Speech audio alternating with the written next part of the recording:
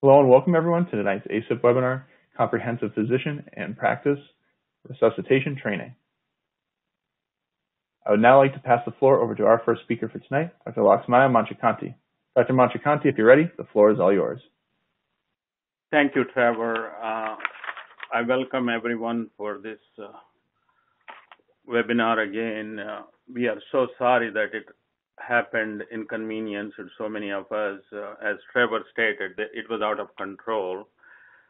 So with that, we want to go for what we are doing today and see how we can proceed with this.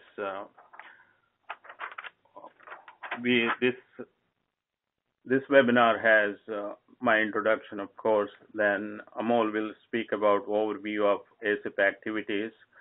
Shalini Shah is going to show us how to get back to normal. They have been working very hard on this topic, and they came up with some interesting data. Revenue cycle management, farming on IPA, marketing during a recession, and then we will have open forum discussion, and Dr. Devi will be participating in that. If you have questions, you can send for her. She will be happy to answer them. So we are so honored to have her here. Thanks for partial funding from Boston Scientific. There are some issues going on here. There are some good news and some news we are still waiting on. Amol is going to share some of those with you. There are too many things, too much of confusion going on. Like Arkansas, John Schweisgood sent me this, all asymptomatic patients should be tested negative within 48 hours before you do any procedures. This is the state which did not have a lockdown. We are trying to figure out what that means. Asymptomatic patients means all Arkansas people or the ones who had the COVID infection or corona infection. Now we are also hearing that opioids are not available. Even though DEA has increased their production, before they used to cut down the production. For the last 3-4 years, they have been reducing the production, or 4 years, I think, every year. This year, they permitted them to increase it by 25%, but unfortunately, you can't buy them. Patients are not getting opioids. We have been informed in Paducah that OxyContin may not be available ever again. Oxycodone won't be available for a few weeks. So going from there, we all have our own opinions, and everybody is entitled to his own opinion, but not his own facts, like Daniel Patrick Moynihan said. Now we have all these issues going on throughout the states. Every state is behaving themselves. Of course, states have their own autonomy, and it is really confusing everyone. As you look at that table, there are several states with stay-at-home orders still going on. It's amazing that there are few states which say that until further notice. Then some of them have limits up to May 4th. We received a directive from Illinois governor. The way I understood was that he's tightening the regulations until May 30th. But if you read it, it says that I was interpreting that we can start elective surgeries if there is enough PPE and hospital has the capacity to hold them. It is all really confusing. So we need to work through these issues as we go through. In reference to the proposed phased approach, we have to mitigate the risk, protect the most vulnerable, and implementation statewide or county by county. That is what I was focusing on. Testing and contact training, healthcare system capacity, and plans. So they have these directions for individuals, all vulnerable individuals when in public, avoid socializing, of course, minimize non-essential travel. Continue encourage telework. That means they're asking us even do the telephone visits continuously, even if we return to work. If possible, return to work in phases if they still are in business. Minimize non-essential travel, special accommodations, again, vulnerable populations. Elective surgeries, they can resume as clinically appropriate on an outpatient basis at facilities that adhere to CMS guidelines. That is the CMS. And at the same time, schools and organized youth activities, they should remain closed. So it creates a problem for people. They don't have daycare, they don't have camps, but they can't go to the work either because of those.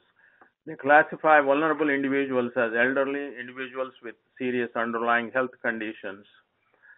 We will hear a lot more about that. Shalini is going to talk about those things. In this, we already had 4 of these, and last one was with 2 CME hours. And you have our contact addresses for ASIPP and LinkedIn. Please join them. This is the same thing. This is the next time we are going to have next one. The speakers and subject is mentioned there. It is there. And on May 5th, Tuesday, we didn't have schedule when we sent this, but we are going to have Senator Cassidy to come and talk to us, and you can ask him the questions. Then Dr. Devi will be talking. We will have a lecture on time management, and we will also have Sunny Jaw speaking about young physicians. And here is the information for you available, Coronavirus Made Simple. So a long time ago, Winston Churchill said, "A nation that forgets its past has no future." The same thing applies to a society, an individual, and a family member, and everyone. So we need to remember where we came from. Now, Amol is going to talk about some of the ASIPP activities and proceed from there. Amol? Yes, thank you. Hello, good evening, everyone. I'm going to talk to you a little bit today about an overview of some of ASIPP activities and the value of ASIPP membership, particularly during the COVID-19 crisis. So as you can see, on April 23rd, we released some breaking news about COVID-19. And in particular, there's a lot of things that are happening, particularly with the CARES Act, in terms of distributions into your accounts. And as you know, you guys in the past have gotten a 6.1 distribution based on the previous year's Medicare. Indications are that there would be another distribution coming, and that's what the breaking news was talking about initially. Just to go over some of ASIPP's top 10 achievements that you all know, interventional pain management was a specialty on the Carrier Advisory Committee, and that allows us to formulate local coverage designations, which has been very helpful for us as we advocate for you. We have the Pain Physician Journal and a second journal as well, publishing pain medicine case reports. NASPR, the National Prescription Database, was something that ASIPP really spearheaded, and specialty designations in interventional pain management.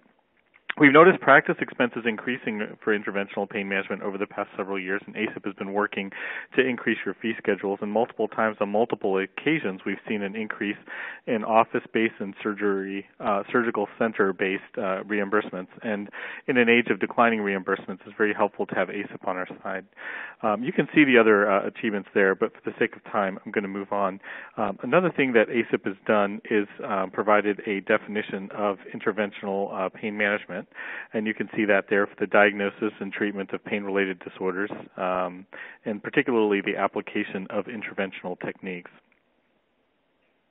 And then, of course, the definition of interventional pain management techniques that you can see there about placement of drugs in targeted areas. Now, these types of things are important for us as we advocate for our techniques and technologies to be utilized. Another thing that's happening here, you can see the CMS manual from Program Integrity about the inclusion of interventional pain management specialties in the Carrier Advisory Committee.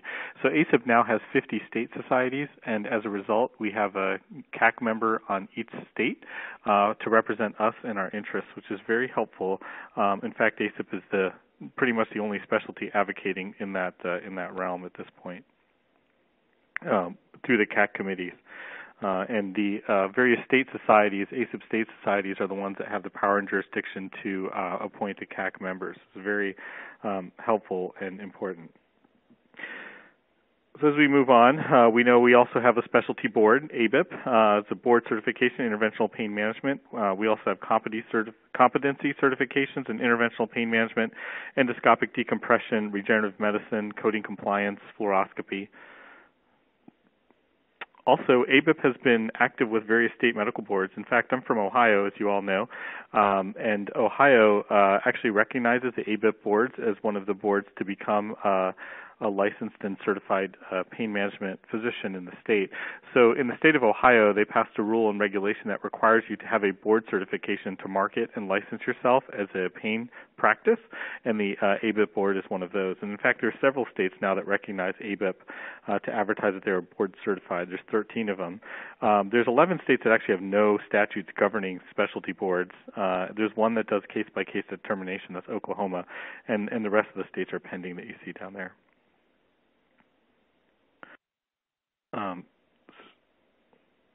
So moving on here, actually ASIPP has a group purchasing organization that offers better supplies and prices and creates added value to your practice. And you can see the link on the bottom if you're interested in joining a group purchasing. Obviously, a penny saved is a penny earned, as we heard, many times, that adage coined by Ben Franklin, I believe, in the beginning. But that's something to think about, as far as purchasing. There's a specific vignette that you can see in the text there about OmniPay. And how you're able to save money, but there's several ways you can save money through that specific program. Department of Health and Human Services and CDC has issued a request for comment for management of acute and chronic pain. What I'm going to do today is ask all of you guys, and especially the state presidents and state leaderships of the various ASIPP societies, to consider commenting on this. The comments are due June 1st. Actually, it says June 16th there. And you can see on the slide that lists how and where to comment. On a side note, I'm going to be reaching out to all of the state presidents here in the next week or two and giving you instructions on how to comment and some suggestions to comment. The state of Ohio actually created a work group, and we're actually working on our prepared comment, state-specific, about the management of acute and chronic pain. And this is our ability now to provide guidance to the Center for Disease Control and HHS, so we really need to have a strong voice there. Here's some sample letters that you see just regarding to show some of the advocacy that we do. Dr. Manchikanti and others have written letters. Here's one to Seema Verma about requesting extension of telehealth visits through August 6th. And you can see here, here's another letter to Secretary Azar and Honorable Secretary Eric Hogan there, talking about patient care and patient access. And here's actually a response we got from CMS, particularly regarding how you pay back the loan that you get, the Medicare Advance loan. We had some requests about recouping the payment at 50% of new claims to repay as opposed to 100%, and to extend the date longer. The response was actually, it wasn't negative, which is a good thing. It says CMS is working with our general counsel to determine if this recommendation is within our existing authorities, and we'll consider it if they have authority, which would be hopefully good for us. So we'll continue to follow up on that. ASIPP liability insurance collaboration with NorCal Mutual, you get a 20 to 25% savings, which is really good. I mean, again, that's money in your pocket, and you get additional discount if you have ABIP certification. And you can see here on more information about some of the coverage that they have. Additionally, in addition to malpractice insurance, the Fedora Billing and Revenue Cycle Management Company, ASIPP has negotiated a special rate of 3% for members, and you can see the services there that it includes comprehensive revenue cycle management, reporting, credentialing, charge payment and posting, etc. You can see that they're rather comprehensive in that, and they do a lot of pain management. So if you're struggling with revenue cycle management, I really think you should consider looking into that, because we all need to get paid for our services, and it's very difficult and cumbersome to follow up with insurance and all that. I mean, sometimes it can be quite frustrating too. So sometimes it's good to hand it off to experts. There's another tip and pearl that I want to give you while I'm on the phone with you now here today. I don't use Fedora, for no other reason than, I have nothing against them or anything like that. I've just been doing billing a certain way for the past 12 years. But I opened a surgery center recently, and when I hired a billing company for that, one of the things I negotiated up front is that I would pay my percentage payment back to them with a credit card every month. And the reason why I did that is I got a Capital One credit card. What's in your wallet, right? You get a 2% cash back rate when you do that. So if you pay early when you have one of those credit cards that gives you cash back, you get that basically back, right? So if you are charging at a 3% rate for your billing and you use one of those credit cards that gets you 2% back and you pay it early to get that 2% benefit, essentially you've paid 1% of your gross revenue for revenue cycle management. That's incredible, by the way. I mean, it's really something that you guys should think about doing if you haven't done it already. I don't know if Fedora particularly does that. This just popped into my head while I was talking to you because this is what I do in my particular practice. But that's just money in your pocket, right? So it's another pearl that you get, obviously being a member of ASIPP, to deal with revenue cycle management as well. Also, we talk about normal practice recommendations. This is something that Shalini is going to be talking about soon. You can see the task force members there. Kartik was also on our task force as well, and very helpful as we move forward and discuss how to return to practice. COVID brought the world to a standstill, but it didn't bring audits and investigations to a standstill. We're still working on LCDs. We're still working on guidelines. ASIPP is still actively working on many things for you guys and to advocate for you. One thing that I would hope that we could do is consider you guys filling out this COVID-19 pandemic burnout survey. ASIPP would like to assist our members in, kind of evaluating the degree of disruption to our members' practices in the pandemic. If you could complete this survey, it would really help us as we, not only learn and understand how we can better serve your needs, but there could be some things that could help us help you. So please consider filling out that burnout survey. I will now turn the call over to Dr. Shalini Shah, who's going to talk to us about the return to practice and the risk mitigation stratification guidance that ASIPP has come up with, including all the deliverables that ASIPP has come up with to help you as you return to practice. Shalini? Thank you, Amol. I wanted to thank Dr. Laxmaiah as well as ASIPP for this incredible opportunity to serve our pain society and our pain members. There is a lot of apprehension as we plan to open our doors again and go back to work.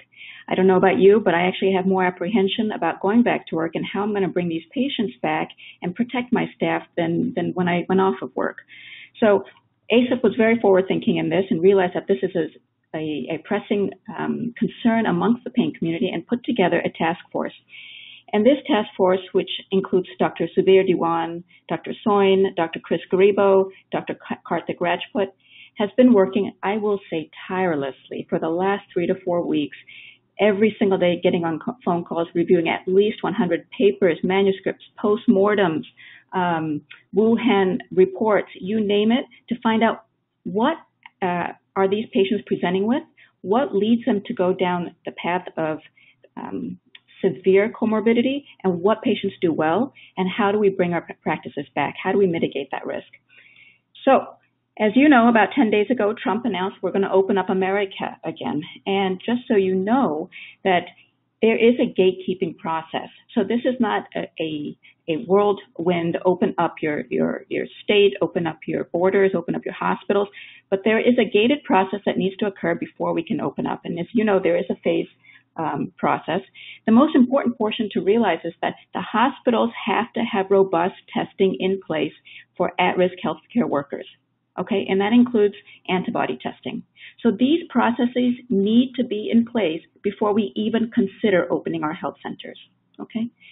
Secondly, the healthcare system has to have a capacity, meaning they must be ample PPE, there must be ample ICU and ventilator availability in the event that we have a secondary surge. Okay, and how do hospitals and health systems know to open up? Well, it depends on the governor. It depends on your governor when he or she decides to open up your state. That's how we will know that we are ready to open up our health system. One of the most important questions that is on everybody's mind today is, do we test? If we test, how do we test? What test do we use? When do we test? Who do we test? It's incredible. There are about 400 tests I just read about for COVID, but whether it's a PCR or serology, only 4 are currently FDA approved for serology testing. But one of the things that we know is that antibody tests could be the key to reopening this country. And whether you believe it's protective immunity or it grants you no immunity, one of the things that you cannot deny is that it's a drastic public health improvement measure. Because as many studies have shown from USC, Dr. Neeraj Sood's study and other studies from New York have shown that the actual percentage of patients with the prevalence of COVID is much higher than we actually know today.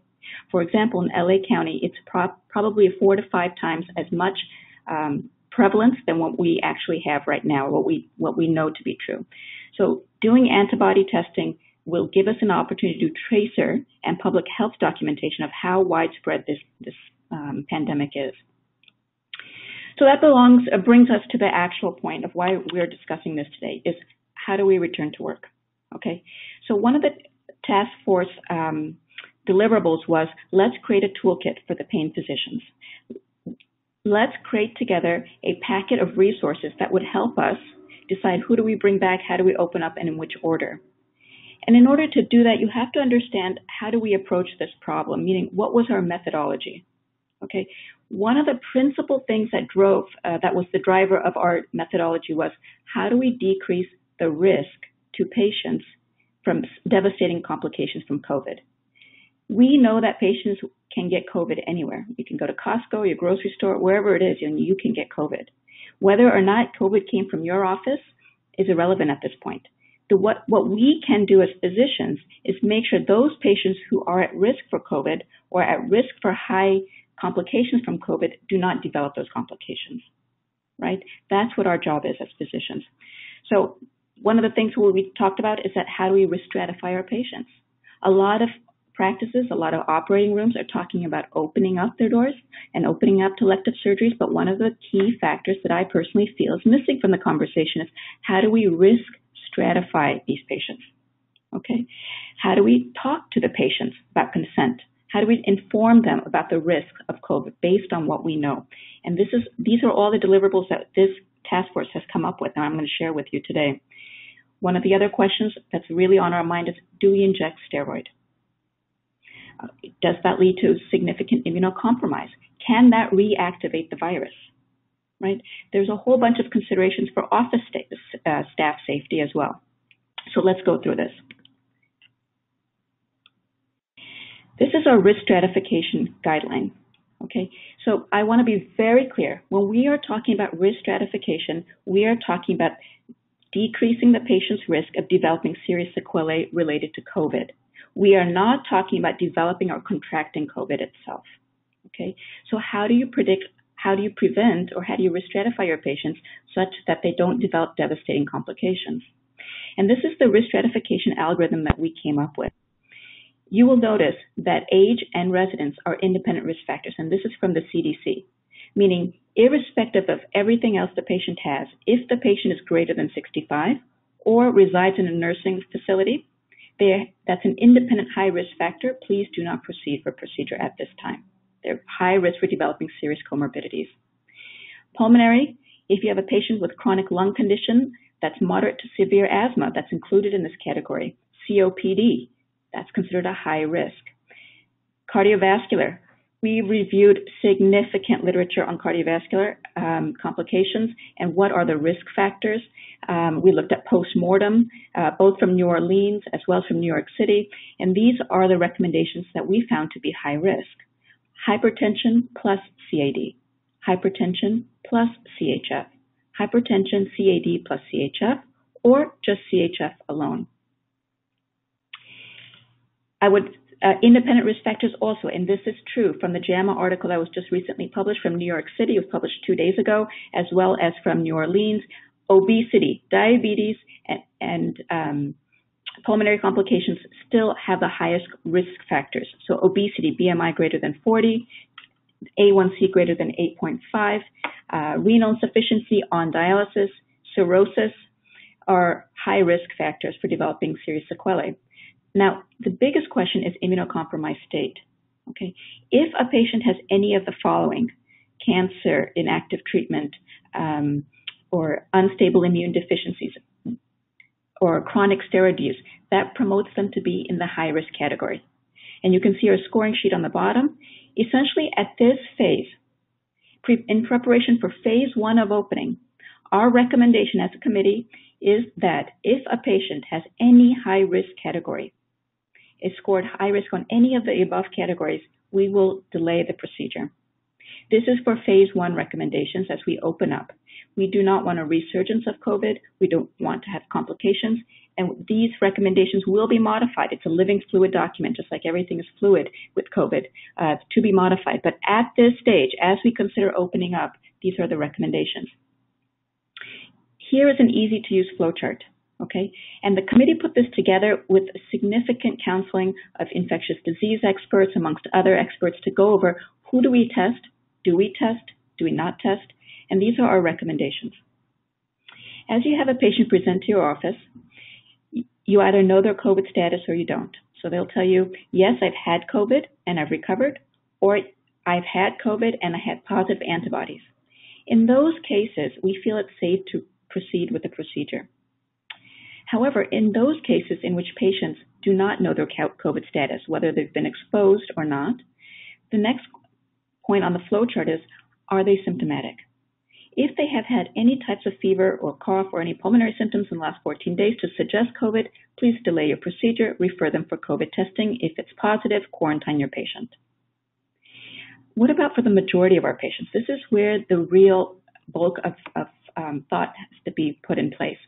80% of our patients will not know their COVID status, and 80% of those patients will be asymptomatic.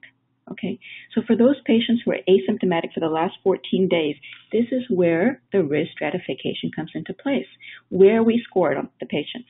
If they scored at low risk, moderate risk, or high risk, it depends. If they are low risk, you may consider safely proceeding just using the lowest therapeutic steroid dose. If your patient is in the high-risk category, you may want to delay, or you should highly consider delaying your procedure, sending them for COVID testing, which means either the PCR testing and or serology testing. Now, what about the moderate risk candidate? And again, this is going to be the large bulk of our patients in this category. This is where we really leave it up to the individual physicians to make that risk-benefit analysis. You know your patients best. And in terms of how severe the presenting pain symptoms are, you may proceed, just knowing that you have to use the lowest steroid dose possible. Now, if you feel that your patient's more in the high moderate risk category, it is okay to delay for further testing, further COVID testing. I want to make a very important point here. When we talk about risk stratification and going through this flowchart, one of the important things to note is that you should try to have this risk stratification done about 24 to 48 hours prior to the procedure. Now, whether it's a nurse or your MA calling the patient and doing this risk stratification, it's very easy to do. It takes less than 5 minutes. You'll have less backlog and just move your clinic a little bit in terms of workflow a little bit faster, so you're not on the day of procedure making these decisions. So our recommendation is that you do this a day to two prior to the scheduled procedure to risk stratify and then to do the flow chart to see what category they're in. And for those of you who work in a bigger health system, this is a great opportunity for you to help your nurse, your MA to say, Doc, they scored moderate risk, what should we do? So you're not waiting to the last minute to make those decisions. Now, here is the other portion of what our deliverable was. There is a significant amount of questions that need to be answered about COVID and pain and how do we return to practice. One of the things the committee thought was very important to do is to talk about frequently asked questions and then answer them with the best amount of evidence that we have, because this committee, like I said, has been working tirelessly and probably is one of the strongest committees on pain management and COVID. So the question is, what procedures am I able to do right now? And, this is really due to your state-to-state variability, what your governor suggests you can do, what your health system allows you to do. Again, if you can risk stratify your patients to the low or to the moderate patients, you are pretty much open to do the regular procedures that you normally would have done. Just know that if you can avoid steroids, for example, trigger points, maybe you don't need steroids. MBBs, medial branch blocks, you perhaps can do without steroids. If you can do without steroids, particularly in the phase 1, that would be advisable. Again, we talked about steroids. PPE, I would suggest universal masking for all of your patients. We've also, if possible, not only screen your staff for temperature when they walk into the office, but also screen your patients for temperature. Gloves, sterile gloves like we normally use. Nothing much has changed because we are doing non-aerosolized procedures. Now, if your patients are intubated or use anesthesia, that's a different story. You may want to talk to your healthcare institution or your state to see how you want to proceed on that. We talked about what precautions to take. What if your staff member or yourself has possible symptoms of COVID? What should I do? At this time, you would really recommend to talk to your healthcare provider. It's very reasonable to have your staff screened either with the PCR or even with serology antibody testing. I can tell you here where I work at UC Irvine, we are screening with serology antibody testing for all of our healthcare workers that do OR or procedural-based specialties. And that's not only true for the physicians, but also for our staff, our MA and nursing. It's very important to us that we take safety first as a precaution. What else do I need to be doing in my office to prepare? The waiting room. The waiting room is a big consideration. Keep social distancing, 6 feet apart. I would recommend telehealth is still reimbursable at the in-person rate until June 6th. Hopefully, if we keep our fingers crossed, maybe until August. Use telehealth to the maximum until you feel that it's safe to opening up more and you can bring your new patients in a staggered approach. Consider new patients first and then follow-ups.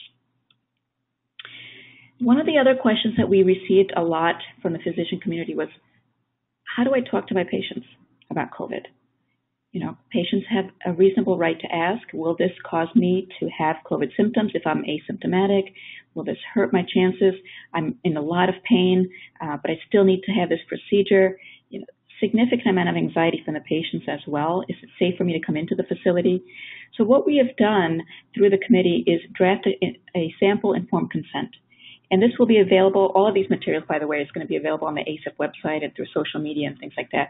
But use this, feel free to adopt it, put your practice name and logo on it, and you'll find as you read through it, it's pretty standard and straightforward. It follows the principles of reasonable informed consent, which includes risk, benefits, and alternatives based on the information that we know today. We are not over-exaggerating our pain therapies nor under-reporting the complications that can occur. We are very straightforward about what are the reasonable side effects to expect from COVID. So use this. You'll find this very, very useful. And if not, if your risk management doesn't allow it to go through, at least it's a conversation starter. It's a way for you to form your words to have that conversation before procedures with patients. These are just some of the selected references. I can tell you, it's, like I said, we've uncovered just about every article has been possibly written about COVID and symptomology and risk factors. Just some selected references for your review in case you are interested in reading. It's a great read, very interesting to read the postmortems. And that's about it. I will turn this over to Mr. Patel now for him to talk about revenue cycle management. Thank you. Thank you, Dr. Shah. So what we're going to spend the next few minutes talking about today is revenue cycle management. Now, even under the most routine of circumstances, revenue cycle management has always been critical to the success of any independent private practice. However, what we've seen is that with the reduced patient volume that has been the resulting impact of COVID-19, it's become ever more critical to make sure that every single outstanding dollar that the practice has in claims is collected efficiently and as quickly as possible.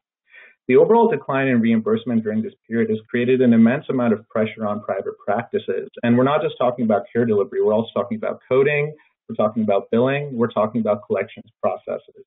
And of course, while all of this is going on, year over year, insurance companies' requirements are always becoming continually more stringent. As such, it is of the utmost importance that we have an effective revenue cycle management process in order to make sure your practice is collecting effectively for all of the services that it's delivering. Now, when we talk about revenue cycle management, there are going to be 4 critical processes that every single practice needs to be extremely efficient with. And these 4 processes are eligibility and benefits verification, pre-certification / prior authorization, of course, billing, and AR and denial management. And I'll just take a couple of minutes to walk you through each of these.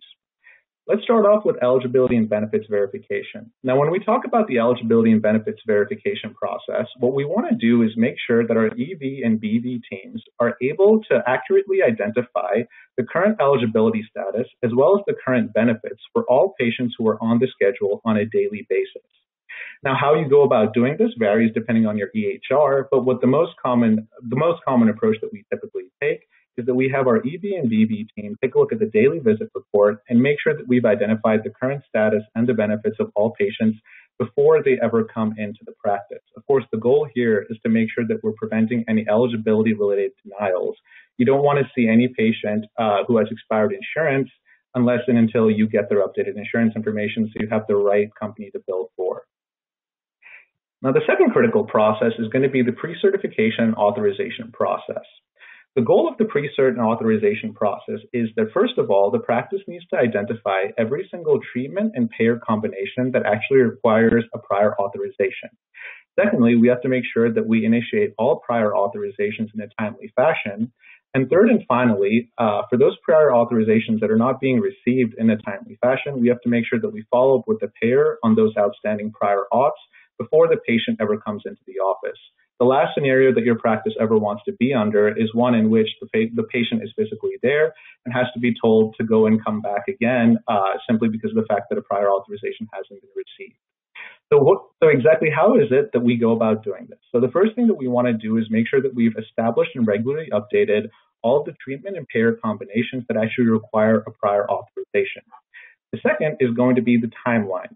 What we want to do is make sure that we're initiating these prior authorization requests well enough in advance to actually get the prior authorization in. Our standard practice with our company is that we must initiate all prior authorizations a minimum of 7 days before the patient comes into the practice. However, the ideal scenario would be to initiate the prior auth request at the same time that the patient is scheduled. And of course, maintaining records of the conversations with the payer in case you get an incorrect denial back. The third process is going to be the billing process. And what our goal with the billing process is to make sure that every single claim is as clean as it can possibly be before we actually go ahead and submit claims. And how is it that the practice goes about doing this? The number one thing that the practice can do to make sure that all claims are clean is make sure that there's a thorough and rigorous scrubbing process is to make sure that there's a rigorous and thorough claim scrubbing process that makes sure that there's a payable diagnosis that's attached to every single claim, that makes sure that we've appended the correct modifiers with all of our claims, making sure that we've reviewed to make sure that we're not over or undercoding, making sure that we're submitting all charges on a daily basis, and in case you're in an ASC, making sure that that the office component and the ASC component of billing both reconcile. And of course, we want to make sure that we do this in a timely fashion. So typically, an ideal turnaround time for the claims to actually be submitted from the practice is anywhere between 24 to 48 hours, so 1 to 2 business days. And the fourth critical process is going to be denials and AR management. And the goal of the denials and AR management is to make sure that whenever a denial actually does come through, that the team has identified the correct reason for the denial and initiated work on the appeal with a minimum turnaround time. Ideally, we would like to see that within receipt of a denial during the payment posting process, we've identified it, and within 24 to 48 hours, we've initiated the appeal process. Now, of course, depending on what the reason for the denial was, it's not always feasible for the practice to actually complete the appeal and get it out within 2 business days. But within 2 days, you should ideally have identified the reason for the denial and started working on following up on it and making sure that we get it appealed. Of course, the critical point here is to make sure that the appeal gets submitted before that claim falls into the timely filing limit, because once a claim goes into TFL, it becomes almost impossible to actually collect on. Now, how is it that we can go about making sure that these four processes are actually working in the right way? And denials are going to be the practice's best tool when we talk about how we can identify how efficient your revenue cycle is. So what we would recommend is that you institute a weekly denial analysis at your practice that tracks the reasons for denials coming through. What this will allow you to do is identify exactly what reason the denial is coming from, So for example, if you're seeing a lot of eligibility-related denials, then you know something's wrong with your eligibility process and it needs to be looked at. Same thing with prior authorizations, same thing with denials. And what the weekly analysis will do is allow you to spot all of these issues before the impact actually results in a significant financial loss to the practice. Aside from the weekly denial process, we also recommend that you take a close look at your monthly KPIs, your production to collection rates, your days to bill, your average days in AR, your denial rate, and what component of your AR is above 120 days. What all of these individual metrics will allow you to do is spot the overall financial health of your practice when it comes to how effectively you're collecting on your outstanding claims. Now let's talk a little bit more specifically about COVID-19. As a result of the challenges posed by COVID-19 to the private practice landscape, Medicare has gone ahead and loosened a lot of the regulations around telehealth and also increased the reimbursement, as a few speakers mentioned before. The service can be rendered by physicians, by PAs, by NPs. You can use any kind of technology to fulfill the audio-visual component. You can use Skype, you can use FaceTime, WhatsApp, Google Hangouts, pretty much anything that allows you to have both the audio and the visual component. And of course, there's going to be no 2% sequestration cut for the remainder of 2020. And finally, the last critical aspect of Medicare's changes is that Medicare is going to pay reimbursement on the point of service where the treatment would have been provided otherwise. In the past, telehealth was reimbursed at POS 2, which resulted in your reimbursement being deducted by 20%. Now, in terms of the actual coding, we'll go into a little bit more detail later on as well, but Medicare is currently covering both phone calls as well as audiovisual calls. For audiovisual calls for Medicare, you just bill the standard visit code with the POS 11 and modifier 95. And for phone calls, I've also included the individual coding details therein. Now, one of the biggest problems that we've encountered when it comes to actually billing for telehealth is that while the POS 11 and 95 modifier with the regular E&M code is the correct code to take as per Medicare's standards and as per Medicare's guidelines, what we found is that a number of private companies and a number of the commercial plans have not modified their edits to actually pay out based on that individual code and POS and modifier combination. So what we've done here is we've prepared a brief summary of all of the plans that we've billed for, along with instructions on what POS to use and what modifier to use with your E&M codes to make sure that you guys actually get paid on these claims. One of the most important things to do right now is to make sure that your practice is staying up to date with all changes in billing procedures. As we've seen in the past month, all of the various guidelines around telehealth billing have changed frequently on a payer-by-payer basis. So what's really important to do is make sure that the practice is updating the providers on all of the amendments and changes in the local carrier medical policy to make sure that you're actually billing in the correct way, to ensure that your practice is actually collecting the revenue that it's due. Of course, it's very important to make sure that you always maintain proper documentation for all of your procedures and your E&Ms. The last scenario we ever want to be in is one in which Medicare comes back and audits the practice, and we end up being non-compliant because of insufficient documentation. Especially when you're talking about sensitive procedures, which are audit triggers for pain management practices, we want to make sure that we've documented everything in the correct way. Now let's talk about some of the common areas where we've seen the pain management practices that we've worked with actually tend to leak revenue. So one of the biggest causes tends to be underbilling for contrast and drugs. Another major cause of revenue leakage with pain practices is that we're not capturing waste billing in its entirety. We also want to make sure that we're capturing all of our supplies billing in its entirety. We want to make sure that every single visit and procedure that's in the practice is actually being billed for. We want to make sure that we're billing for the correct number of procedure levels. And finally, we want to make sure that we're correctly using both the 59 and the 25 modifiers.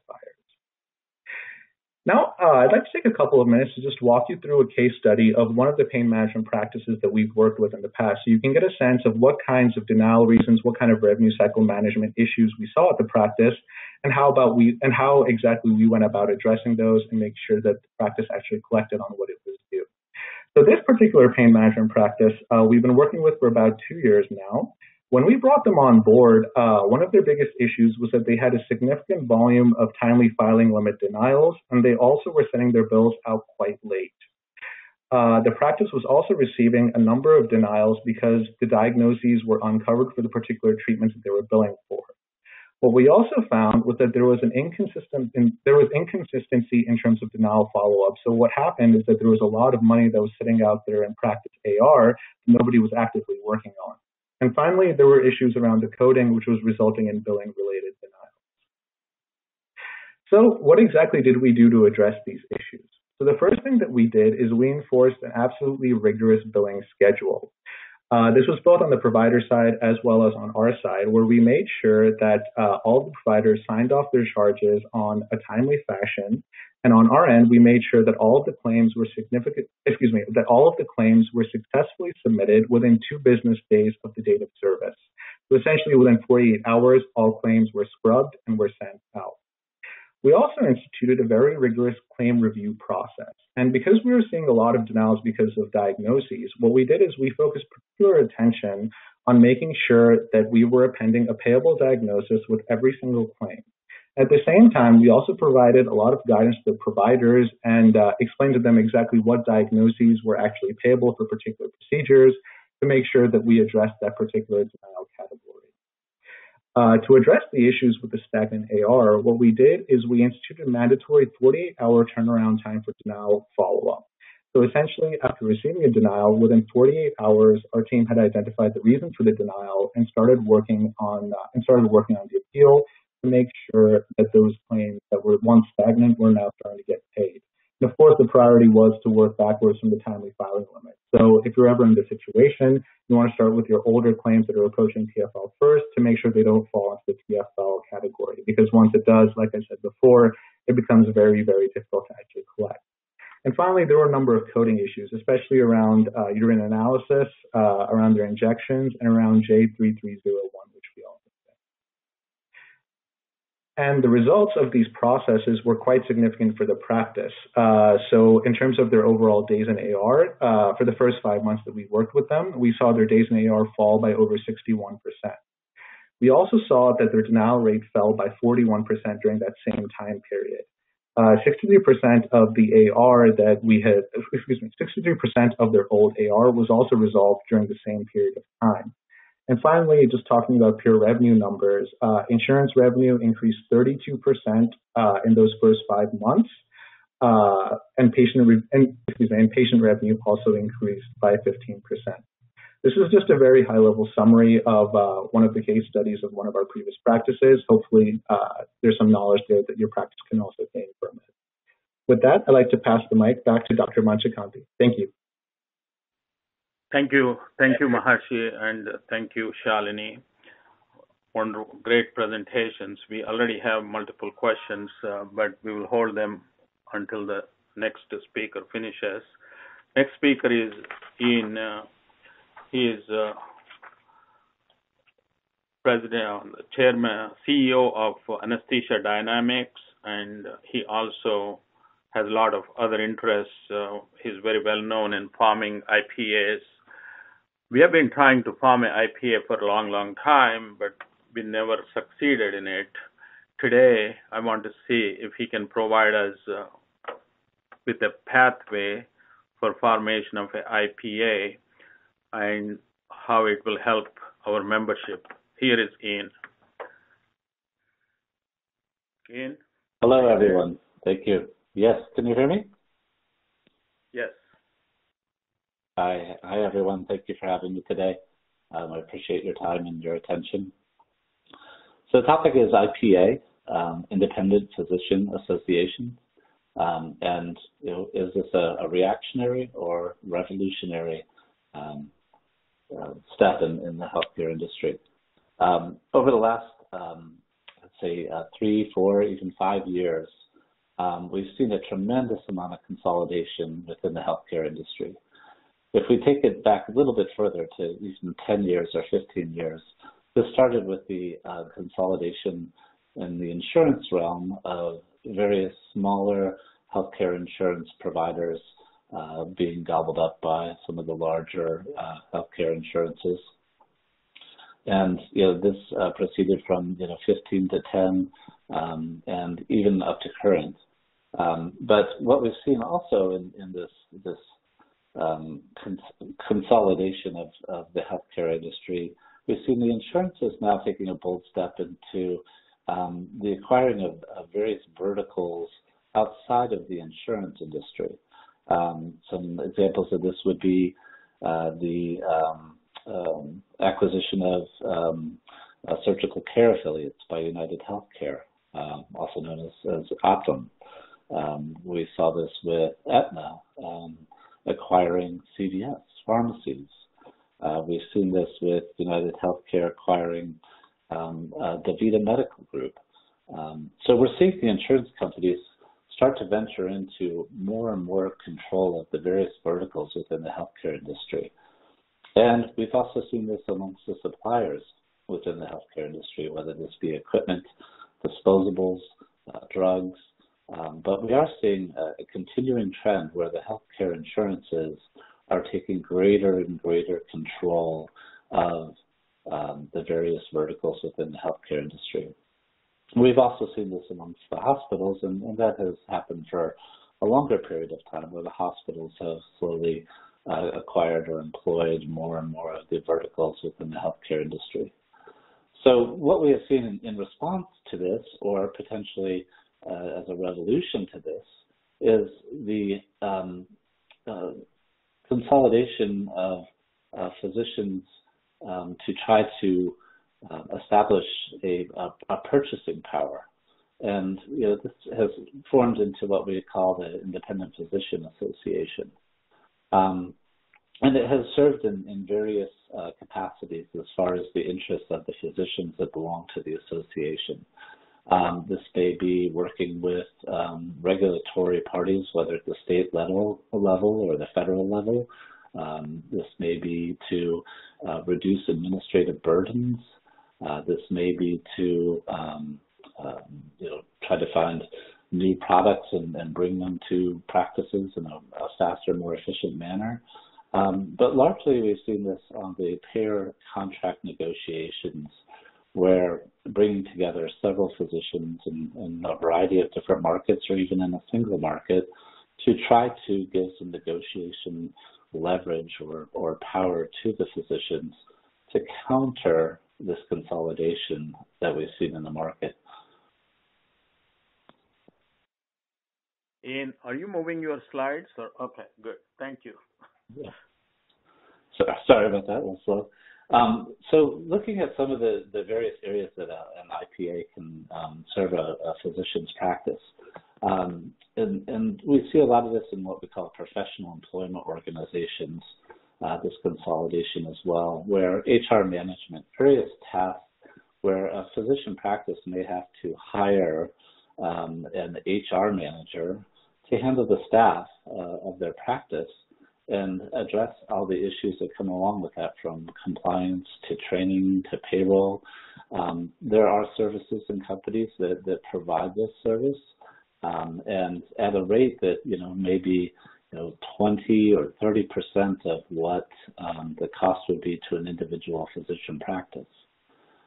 Insurance coverage. This is a large area that we've seen a large benefit in independent physician associations, where collectively getting together and bringing a lot of lives together, we can get the premium price from various healthcare insurance companies down tremendously. We've seen savings on this level of 30 to 40 to even 50%, depending on how large the IPA is, when we bring all of the employees across all of the different physician practices together. And this may be medical, vision, dental, disability, life. There's a variety of different areas here that, as a single force, you can negotiate tremendous discounts. Also, we see this in the benefit management area as far as 401k administrators. Typically, if an individual were to work with a large benefit management fund, they may see rates in the area of 2% of the portfolio that you have that they're charged for managing their portfolio. With an IPA, you may have the leveraging power to bring that down tremendously to a half a percentage point or even a quarter percentage point in trying to determine, what is the best for the overall physician organization. We also see this in group purchasing discounts with various suppliers and pharmaceutical companies, trying to negotiate a fee schedule that is very focused to the practices within the IPA as far as the specific drugs, disposables, and equipment that are used within those practices that bulk discounts can be achieved through consolidation of interest.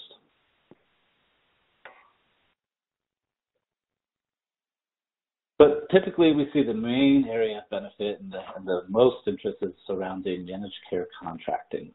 And there's a variety of different aspects here, and I'm sure all of you have had to negotiate with healthcare insurance, and it's not a very fun activity, and it can be extremely frustrating, and you just don't have a lot of power at the table many times because there's so much consolidation in the industry now that the insurance company has a lot of different options, and the more options they have, the less leverage you have.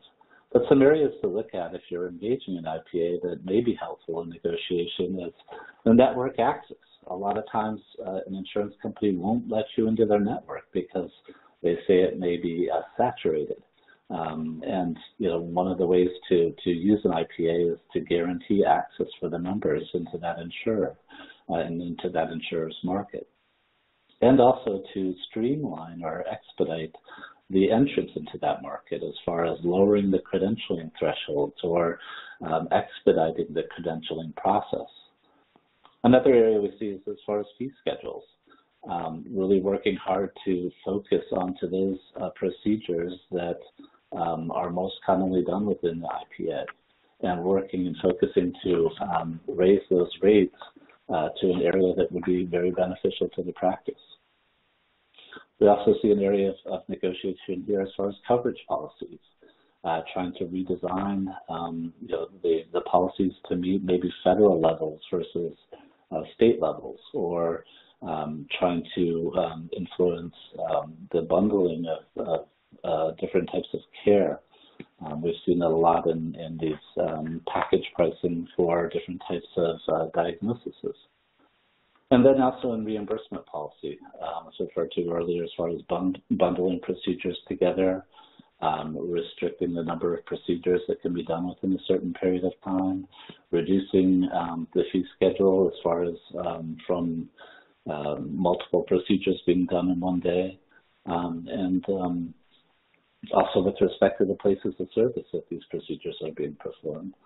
So a lot of different areas that an IPA could serve to negotiate not only the rate that's being paid, but the access to the networks, the coverage policies, as well as within those coverage policies, the different type of grouping of procedures.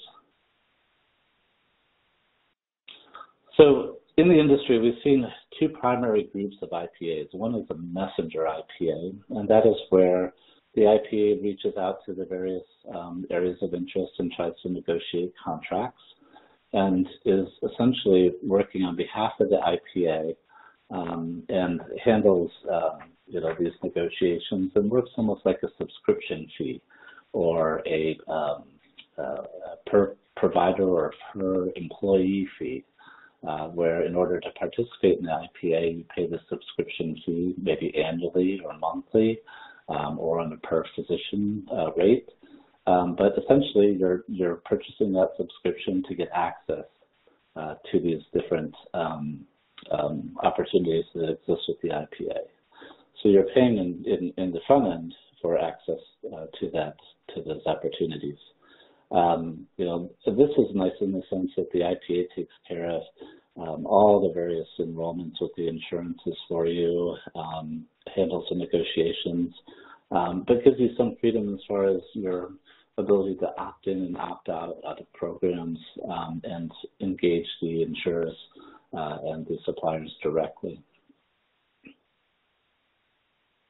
And finally, we've got what we call a forward-facing IPA. And this is where the IPA acts essentially like one company under a single tax ID, where all of the agreements are engaged with the IPA under one single tax ID, and then the members access those various opportunities through the IPA.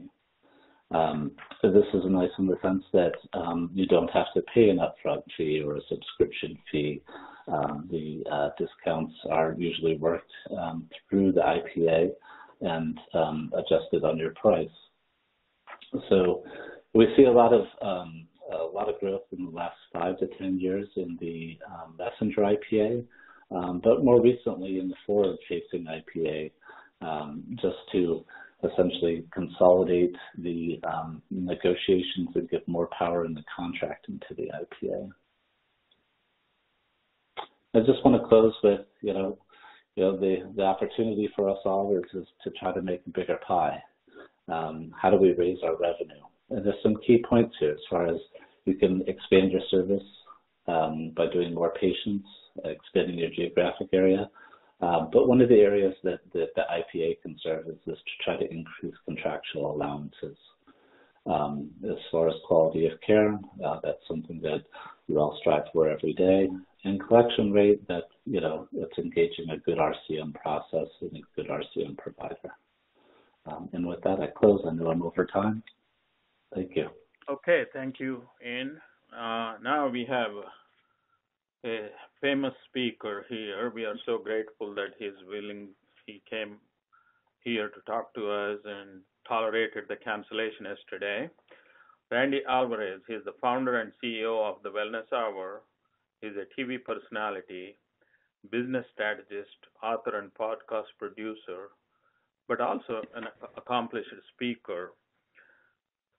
Wellness Hour airs on TV approximately to 70 million homes across the United States and Canada, featuring some of the nation's leading medical doctors and other licensed healthcare practitioners. I came across watching his show a few years ago, which he made for a dentist in Paducah. Then I forgot all about it, and again I watched again.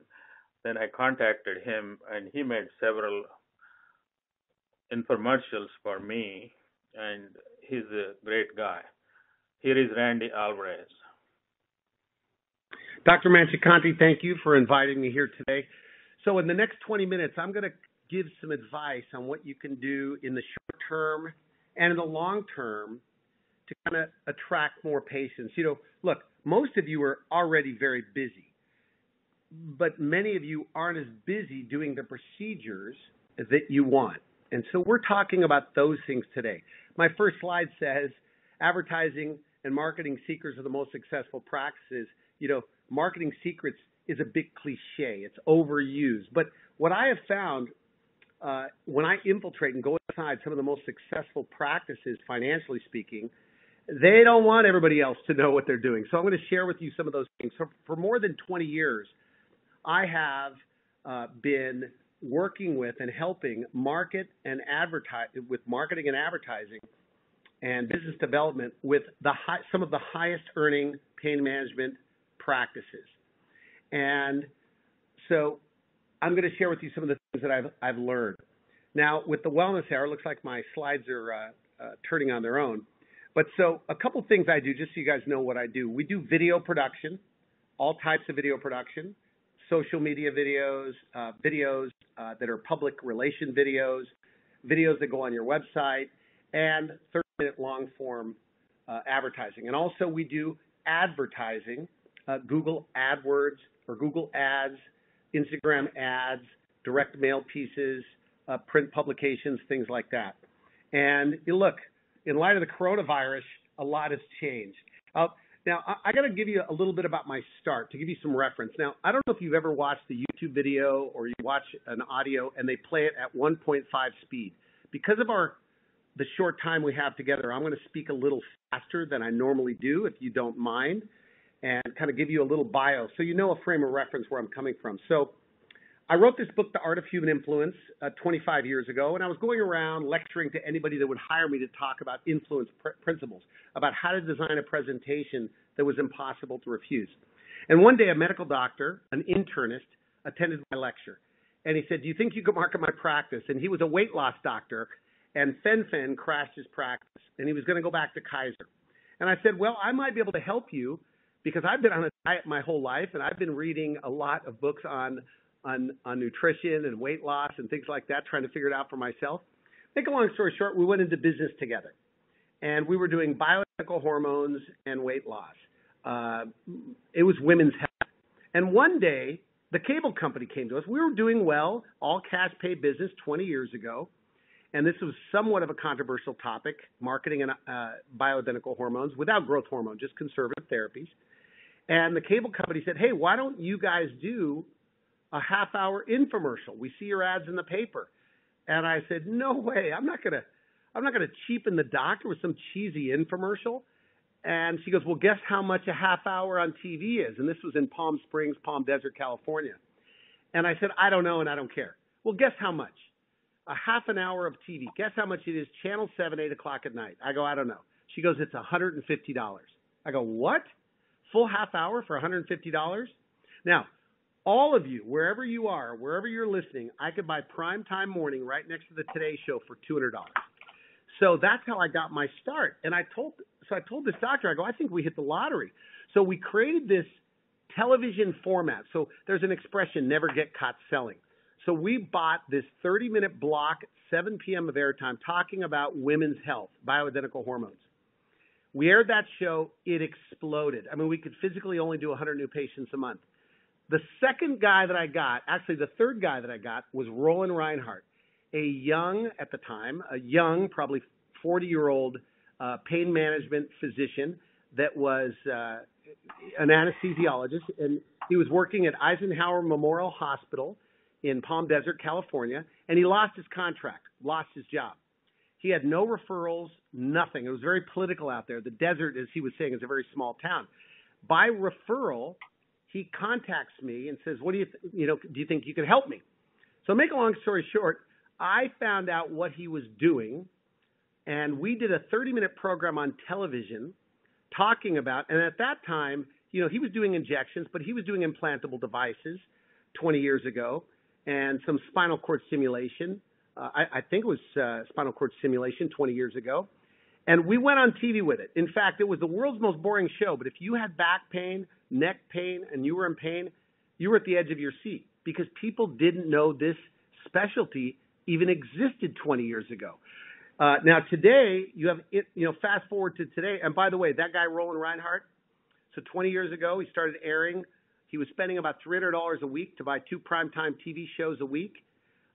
He went to his second employee, fourth employee, then got 45 employees, owned the market, still owns the market for pain management over the hospital and over everybody else with this 30-minute long-form advertising. Now, today, I'm not here to really just talk about 30-minute long-form, but it's very powerful. In fact, you don't need to use me. You can actually get some patients in there, and you can, in your reception area, get an SLR camera, give the world's most boring lecture on spinal cord stimulation, regenerative medicine, some of the things you're doing with injection therapy, et cetera. If you were to air that on TV for $200, chances are you would get 30 new patients a month.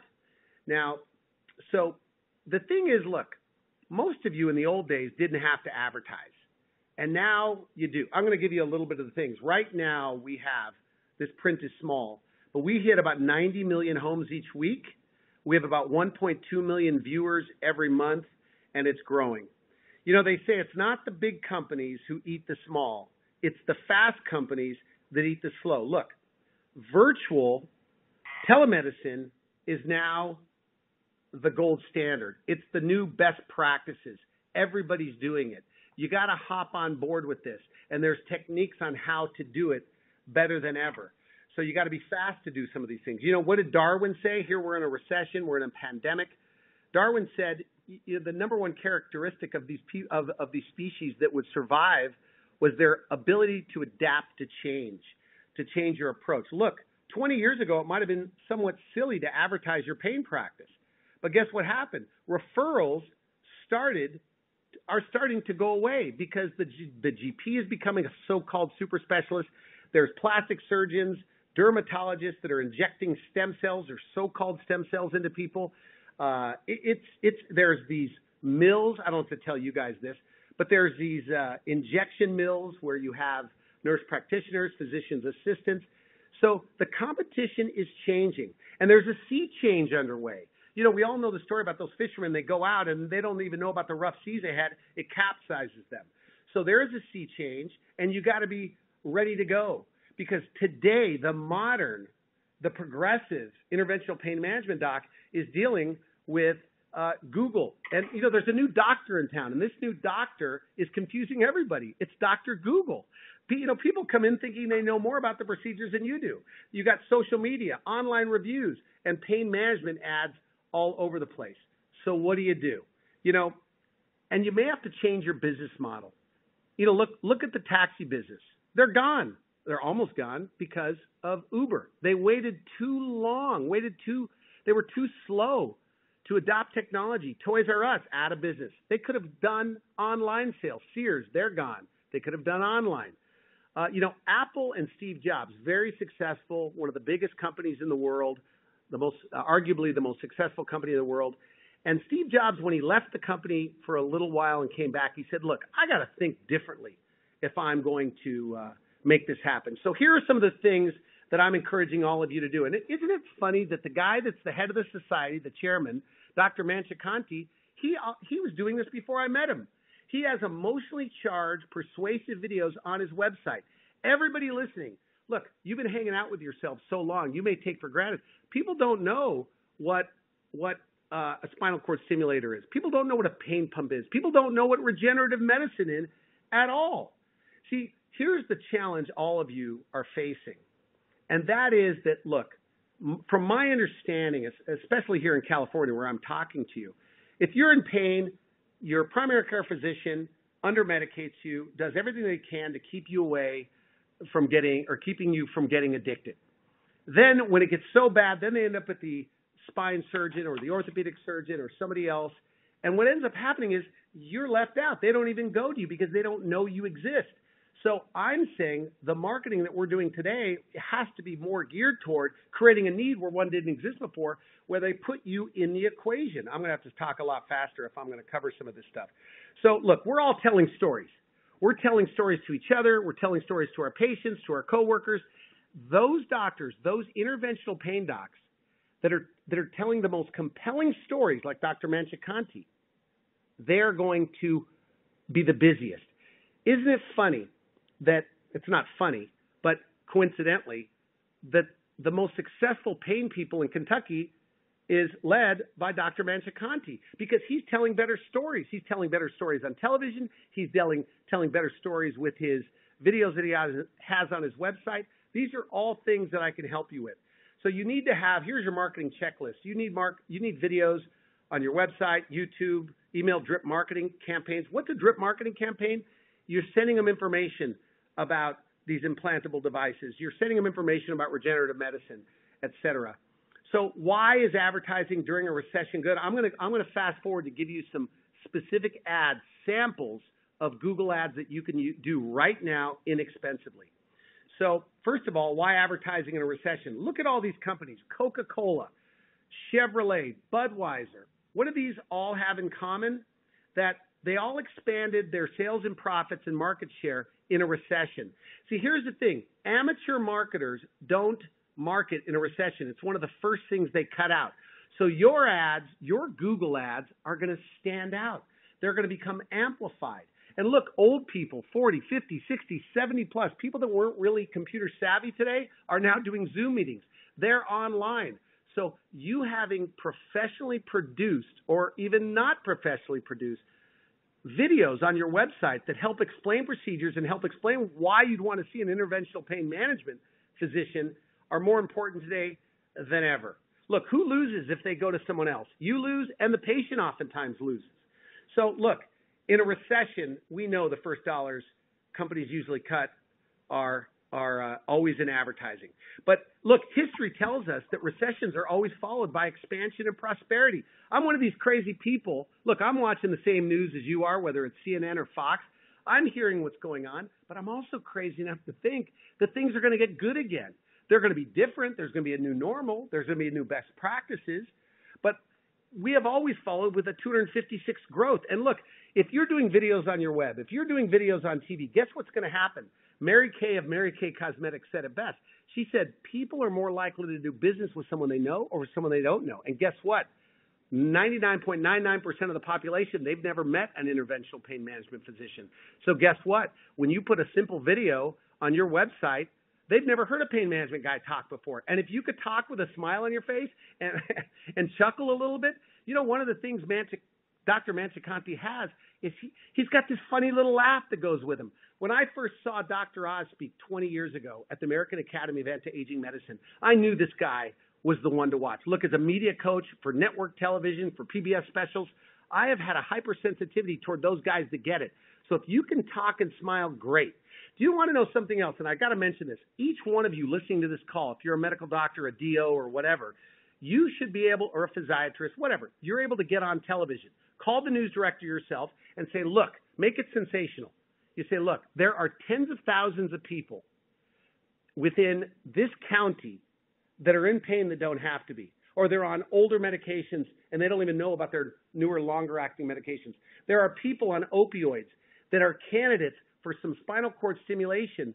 I don't know if that's true or not, but that are candidates for spinal cord stimulation to get them off meds and eliminate their constipation, give them mental clarity, make them feel good again, make them want to start a business again.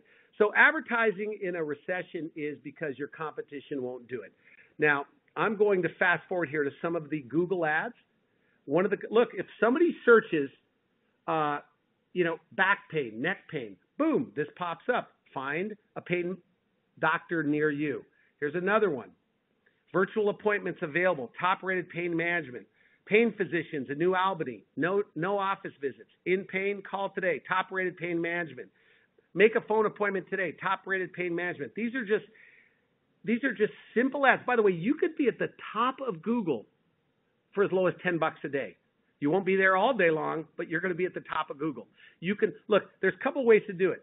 You can either try to fool the search engines into finding you, or you just pay Google to be at the top.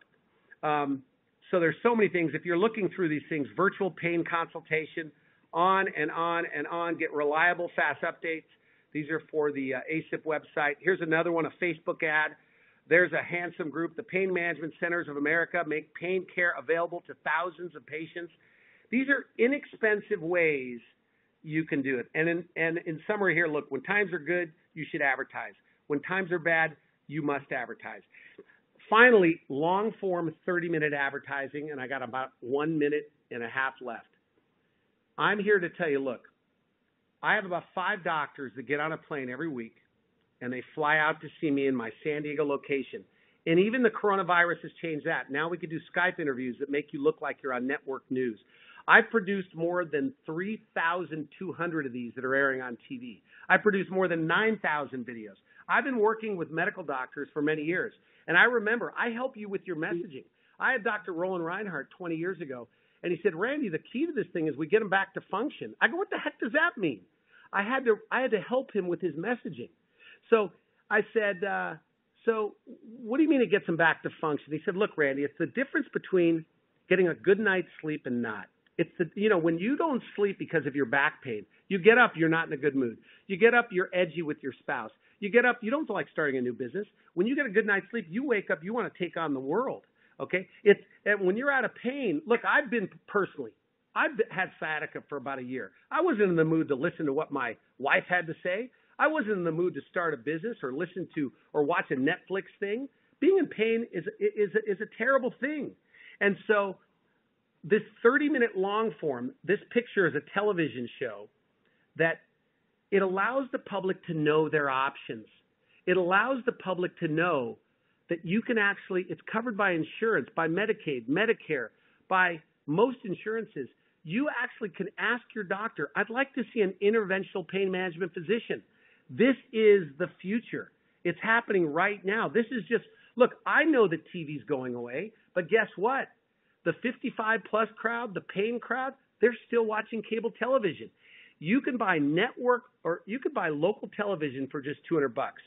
And let's work together. Here's my office number. See this text? I want you to focus on that text, 760-5350. Text me. If you say, look, because I have a team of salespeople, if you'd like to bypass them and talk to me directly, just send me a text and say, let's work together. I'll have one of my assistants set up a 5-minute phone call. And, finally, I'd like to say, those are the 2 email addresses for TV interviews, Anna Marie at Wellness Hour. If you want to, look, we're an advertising agency. Advertising, an ad man is a psychiatrist, is a psychologist. That it's not just advertising because, look, it's not rocket science, but there's a science to moving humans to take action. And so, look, I'm a guy since 1983 that has been reading at least 2 books a month. I live it, I eat it, I breathe it. So we have affordable programs where I could manage your advertising for about $599 a month. So at any rate, Dr. Manchikanti, boy, time went by fast for me, but I want to thank you for having me on the program, and hopefully I could work together with many of you. Thank you very much. I'll hand it over to Kevin or Dr. Manchikanti. Dr. Manchikanti. Thank you, Randy. Now we open for questions. There is a question for Dr. Devi and Shalini. They already know this question, but generally public wants to know. This is a release from New York Health Department. This tweet came, and there are 1,684 retweets and 2,721 likes. What this says is serological tests should not be used to diagnose acute or prior SARS-CoV-2 infection, nor should they be used to determine immune status to SARS-CoV-2. They may produce false negative or false positive results, the consequence of which include providing patients incorrect guidance on preventive interventions like physical distancing or protective equipment. Now, we have been talking about this, and Governor Cuomo said they are going to do all healthcare professionals, test them with antibodies. We are all recommending. So when I saw this tweet, we wanted to do our employees, we wanted to test them. They started questioning, what are you going to do with negativities? So then they say that they may want to go home just because it tested positive. How do you know that you are still not negative and you don't have any transmission capacity? Okay, thank you. Should we add anything also, or? Yeah, go. That is yours. I was just going to say. Floor is open to you. Sure. So I was going to say, I think a couple of the issues are, they say that they have a 93 to 100% specificity for some of the tests, but in terms of the sensitivity, we're not sure. So like Dr. Manchikanti was saying, the accuracy is not clear. And then on top of that, just as a practical concern, I'll say, for me, I'm not able to order a lot of these tests. So I think that it would be difficult to have it and then be able to test the employees or test the patients on a large scale basis. And will they be covered by insurance? Generally, the Trump administration has said that these tests should be covered. The patients shouldn't have to pay, but we don't know for sure if we're ordering the test, what code would it be? What if it's FDA approved for emergency use or if it's not? So I think there's just a lot of confusion about how the tests could be used and whether you can even get them in New York. Shalini? Yeah, I saw that tweet and it was interesting because I saw Cuomo last night on CNN saying the exact opposite, how he wants to just do antibody testing throughout his state. You saw that too. So it's interesting that we're getting mixed messages. I was reading more carefully into that notice from the NYC Public Health Department, and it said basically that antibody testing cannot be used to confirm acute immunity or acute infection, which makes sense. That we know. But I don't know how they're making this statement that they don't want to do antibody testing anymore. They don't recommend it. So I'm interested to learn more about it. But I agree with Debbie, Dr. Debbie, same thing. Like, what are you going to do? Bill insurance? Can you balance bill patients? I don't know. So what do we do as a consumer? So we have ordered the tests. If you guys remember, initially I said we will go ahead and do the test on every patient, all our employees, and then Nilesh Patel said, what about false negatives, false positives? So we said we will do it twice. Then I figured out that how stupid that was. That idea was because tests are not available. Now, only thing available once in a while is antibodies, and we can't rely on it because we are going to get more questions than answers by doing this. Meanwhile, like in Arkansas, they don't even understand the severity of this issue, and they don't even have enough testing. They're saying that every patient should be negative before they do any type of elective procedures. So any comment on that going forward? Now, your risk stratification says that risk group 3, they have to undergo testing, right? Right. So the high-risk patients will undergo COVID screening testing to see if they have the infection. Antibody testing is a consideration, but we didn't put that as final recommendation because we don't know that much about testing or antibody testing to this date as of today. So we will be revising the documents and recommendations once we learn more and more as the days go by. But what we do know is that antibody testing is a great, like we talked about, public health tool because it allows you to do the tracing to find out what is exactly the point prevalence of the virus in your county or in your community. For example, New York Times just reported that 1 in 5 New York City residents are anticipated to be infected with COVID, which is much more than what we currently have on file. So I think it's going to be a good public health tool as well to do serology testing. Your next question is, according with your stratification, 65% of the pain patients are at high risk, don't you think? I guess I agree with that, but maybe not. What do you think, Shalini or Devi? Yeah, this is a very fair question, and we debated this as a committee. And the reason we made these recommendations, and whoever asked, I think it's a great question, because we are talking about phase 1. We are talking about opening up, which we anticipate to be doing in a week or two. And so these recommendations are for the first phase of opening. And what we know is that anyone greater than age 65 is severely high risk for developing complications from COVID, and that's from the CDC directly. So we had to put that in there. We realize that most of our patients are over the age of 65, but these guidelines will be will be relaxed as we continue to open up and things look better. I was just going to add, I think from a malpractice point of view also, it's helpful to have guidelines like these. Even if the majority of our patients might be higher risk, at least if we start with a graded approach, I mean, we're all at risk, like for patients having lawsuits after this, especially because so many of them have had a loss of income also and may have this untreated pain and become, getting more frustrated and everything else. But I think at least, like Shalini said, if we do things in a systematic way and show that we're trying to do the best we can for the patients, that will also help from that perspective. Another question is, we keep hearing about hypertension. Does that mean controlled or uncontrolled? Yeah, we debated this again in the committee extensively. We really tried to answer that question because does uncontrolled hypertension or any risk factor, to be quite honest, does that make a difference versus controlled? And we couldn't find any literature to support uncontrolled or controlled hypertension was an independent risk factor.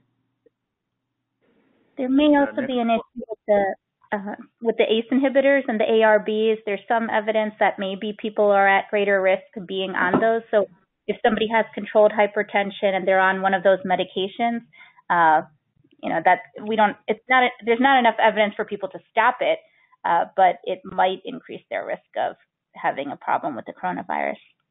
What about loop diuretics?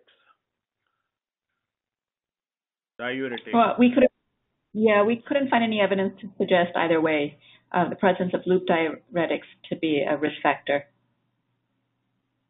Okay, then we will move on to another subject and then we'll come back if we need to. But this question is, some hypercoagulability mechanisms are being theorized in pathogenesis of COVID morbidity. Hence, should hypercoagulable comorbidities be included as part of high risk in the risk stratification guidelines? That's an excellent question. And from what we have read is that hypercoagulable states in and of itself are not risk factor. But what it is it's a prognostic factor for worse outcomes for those patients who are admitted to ICU because of COVID. Does that make sense?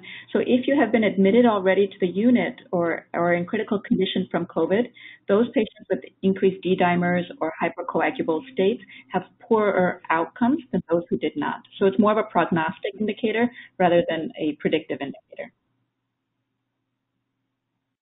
Okay, so next question is, what is the criteria to use modifier POS 11 versus POS 02? My practice is in Maryland, and we are being reimbursed by Medicare and all commercial insurers by using POS 02 only. Yeah, Dr. Torres, I'd be happy to talk about this. So Medicare's guidance is that if you bill POS 11 with the 95 modifier, you should be getting paid 100% of your standard E&M service.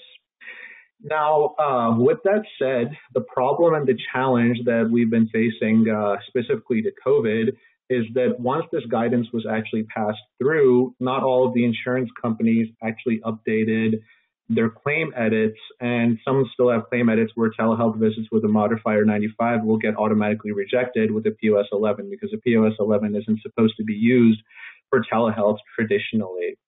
If you recall back to my slides, I had one particular slide dedicated to exactly which payer and state combination we're familiar with, that we're billing with right now, and exactly what POS combination to use with them. Actually, Dr. Torres, I saw in your note that you're based out of Maryland. So what I can do is I've included my email address in the presentation. I'll have my team take a look at what our Maryland practices are currently doing, because right now, unfortunately, because of COVID, the situation is very fluid. And I can get you the most latest and greatest information about what you can bill and whether you can also bill with POS 11 and modifier 95. Okay, next question is, we do bill for medication but not for contrast. Do insurance pay for contrast? Do insurance pay for medications for procedures done in ASC? Please don't read the names out. No problem. Sorry about that. So there are two questions. The first one is around whether insurance companies are paying for medication for procedures being done in an ASC. And the second was whether insurance companies are paying for contrast. So when we're talking about paying for contrast, the answer is that it's going to depend on the individual insurance company and the individual plan. The overall trend is moving towards bundle payments, so the majority of payers will not be paying you separately for contrast, will be included in the bundle payment. But there are some payers for whom they still do reimburse separately for contrast. So for those payers in particular, it would increase your reimbursement if you bill for contrast. The second question was around, does the insurance pay for medications for procedures that are done in an ASC? Now, when we're talking about reimbursement for drugs related to an ASC, ASC payments are considered to be packaged payments, which means that all related services to that particular procedure are bundled together and paid in a lump sum. But for drugs, there is one particular criteria which can allow you to actually get reimbursed on those drugs, and that's going to be dependent on whether that drug is on pass-through status. If the drug is not on pass-through status, then it's going to be included as a part of your bundle, and you won't get reimbursed separately for it. But if the drug is not on the pass-through status, then you will be reimbursed for it. Okay, that's great. There is a question for Ian. Again, don't read the names out, please. So what does the typical pain specialist have to do, keep the doors open? Sorry, that is the wrong question. What real-world experience can the IPA share where the actual managed care and commercial contract has transpired into higher revenues, and what can a typical pain practice expect in increased revenues by joining IPA? Great questions, and there's a lot of ifs and thens behind that in the answer. Some real world examples and experience, come from the domain that I've been in as far as the IPA, and that's been on the anesthesia side. So some examples in that area, which apply to multiple specialties, was essentially looking at not only the fee schedule, but also the medical policies that surrounded the fee schedule. So a lot of the contracts are based upon Medicare or CMS. One of the things we were able to do was to change the year that the contract was based upon Medicare fee schedule and Medicare policy. So essentially turning back the clock. So a lot of contracts are written on current Medicare or current CMS policy.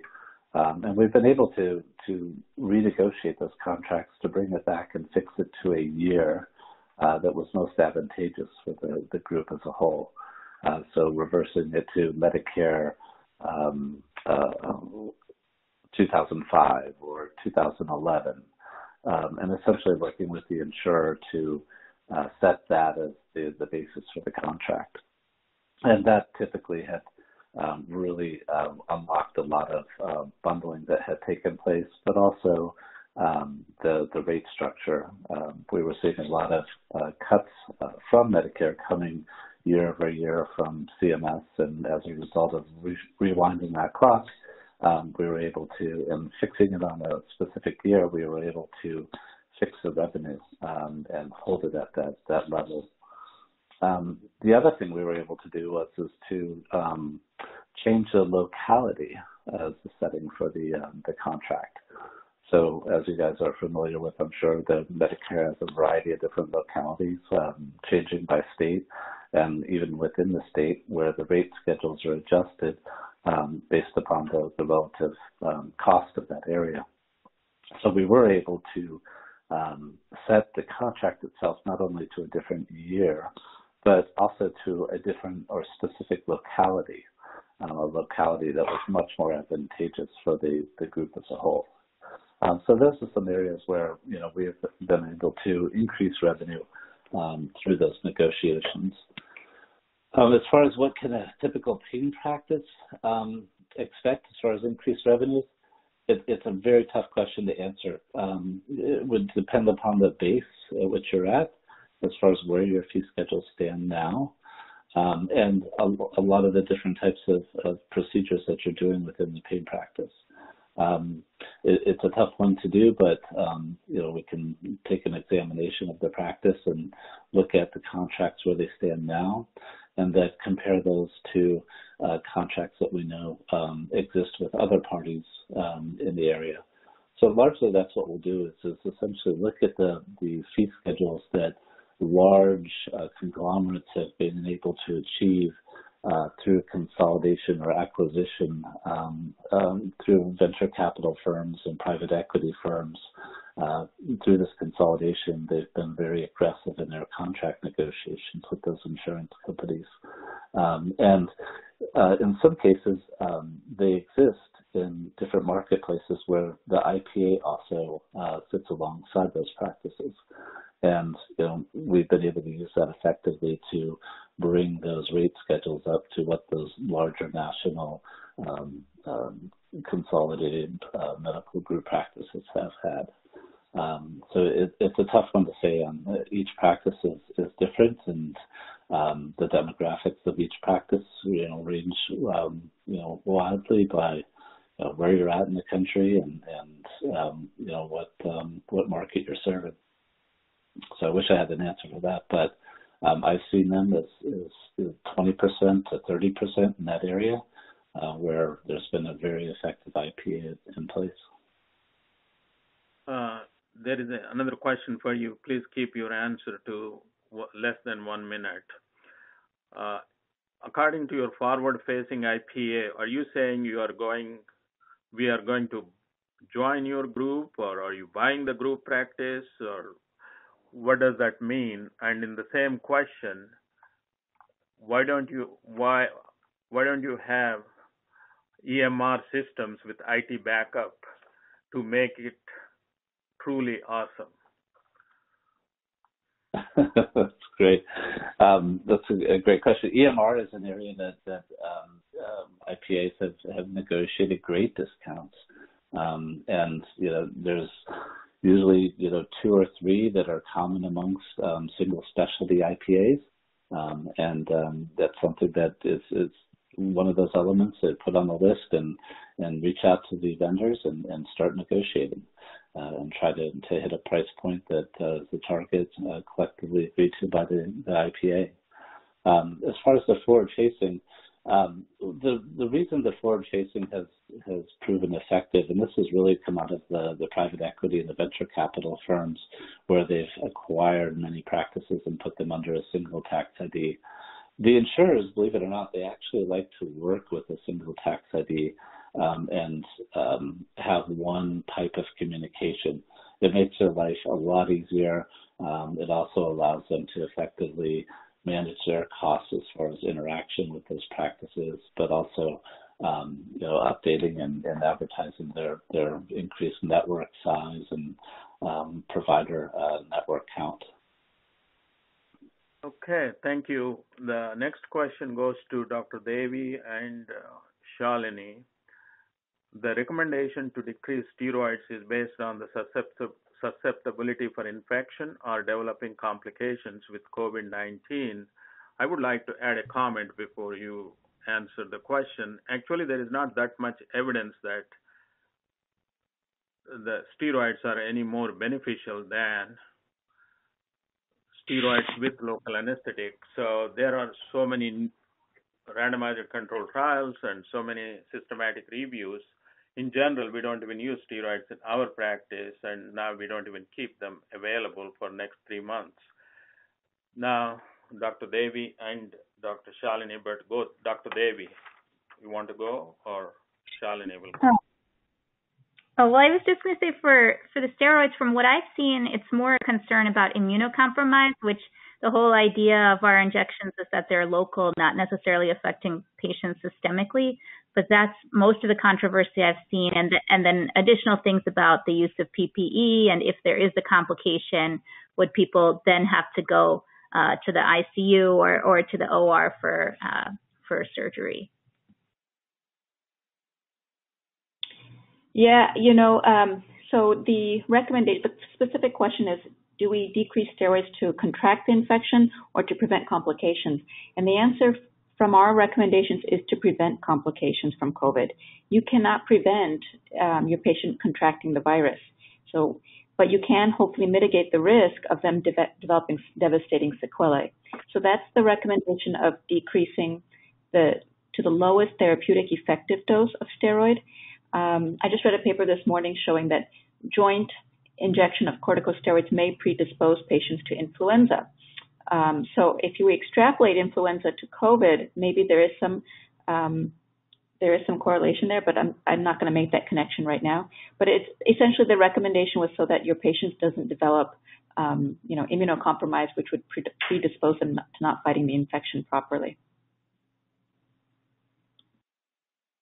Okay, then next question is, how about doing Toradol shot during phase 1? Should we do or not for low, moderate risk patients?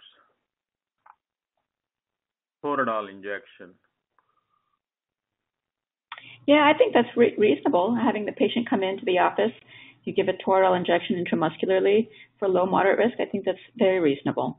There shouldn't be any significant harm that can come from Toradol. Then next question is to Ian or Maharshi or both. Do you feel that states will be as stringent with private doctor clinics as with hospitals? it could be a prohibitive for private practitioners, or could it be prohibitive for private practitioners? Maharshi?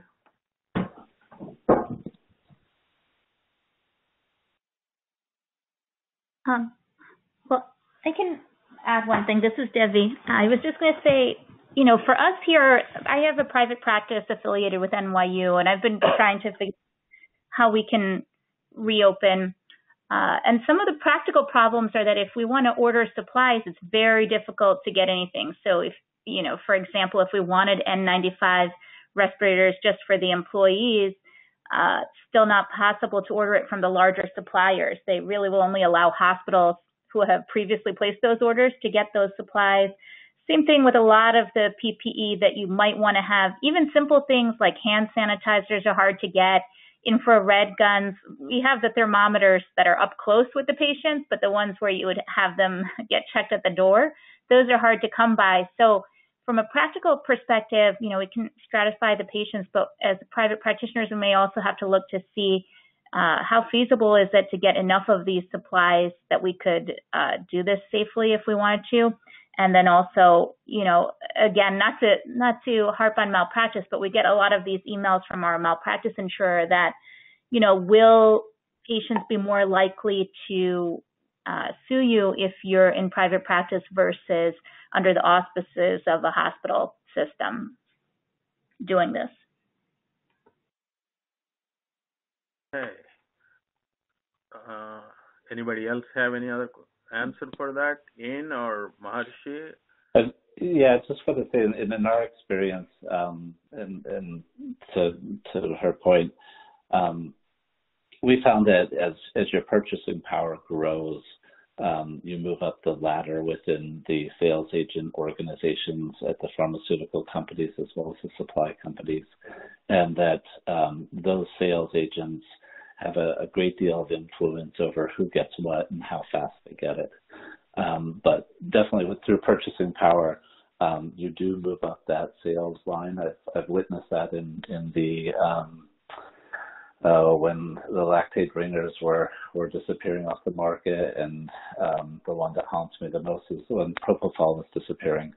You know, those were both situations where we saw that we were able to access and get these items just because we were much higher up on the sales chain as far as sales management at these pharmaceutical and supply dealers because we had such purchasing power. Yeah, and to add on to what Ian was saying, we've experienced a similar trend at all of the practices that we're working with. Unfortunately, the trend is exactly what Ian was describing, where we're seeing the larger practices which have a history of purchase being given preference to these materials and this PPE ahead of the smaller groups that didn't have a history of purchasing these in the past. Okay, there is a question. This is a very complicated question. Probably Amol and I can answer this. It says that practices have cut pay to employed physicians by not to 80%, and also furloughed or simply let go of providers. While the practices continue to receive government financial assistance, these employees are not seeing any of it and continue to suffer. Contracts are not being honored, and there seems to be no legal recourse. So far, I have not seen unemployment benefits and can't get stimulus money because of income in the last quarters. Practices need to remember that providers have families that depend on them. It goes on. We agree with that. If somebody is doing such radical steps, that is really bad. But there is also a lot of misunderstanding in reference to what we are getting. Stimulus is the only money which is grant. Everything else is a loan, so it is going to be repaid. So it is not a panacea for employers. Some employers are worried about it and they're not taking and not applying for PPP. They're not quite certain that it will become a grant. So that is a major issue. What we have done in our practice is that what comes as a grant, we, in reference to the HHS grants, we will go ahead and allocate that amount for that physician, whatever was based on that, based on their formula, what they were getting before that. for this year, but we haven't reduced anybody's salaries. We are paying the same amount of salaries with same amount of benefits for all employees. Amol, do you want to comment? Yeah, sure. I'd be happy to. So it's interesting because when you look at the CARES Act, that stimulus money was actually earmarked for providers, right? And it was a provider relief fund where that money came out of. The problem is the word provider wasn't actually defined. So in our local hospital, it's actually board week in our hospital, so we talked about this exact issue. The hospital administrators feel like they are the providers of service, not the doctors that they employ. So because that wasn't defined legally, I don't know if you have a legal recourse, to be honest. I think it's kind of up to whoever gets the money for you. So if you're employed, that entity is getting that money, and it's kind of up to them to be able to distribute it to you, and that's challenging if they say no or don't want to do that. Our hospital, interestingly, also at the board meeting, they said, 50% of our physicians voluntarily took a pay cut. Thank you to all the physicians that did that. But that's a funny statement because the way it was presented to the doctors, they said, we'll either furlough you or you can volunteer to take a pay cut, right? So that's not really volunteering. But the problem is your legal recourse is only as good as what your contract signed has. And because this pandemic really hasn't happened in 112 years, very few employment contracts have provisions to manage pandemics. So that leads you up to the hospital itself making discretions on how they want to handle things. And they're going to, obviously advocate to make as most money for themselves as possible. So your self-interest may not be able to be realized. The only recourse you would have is if you have anything in your contract that forces the hospital to act. But I can pretty much promise you they've probably looked at that before they took action to lower your salary to make sure they could do it. But, you can always consult a lawyer and see. That's my opinion. Thank you. So, Amol, I was accurate that only grant you are getting is from HHS. The PPP is repayable unless you meet all the criteria, and the bank recommends that it is it can be made into a grant. So it is not like you take the money and move away with it. It is allocated for payroll expenses. And if you borrow Medicare advances, you have to pay it back.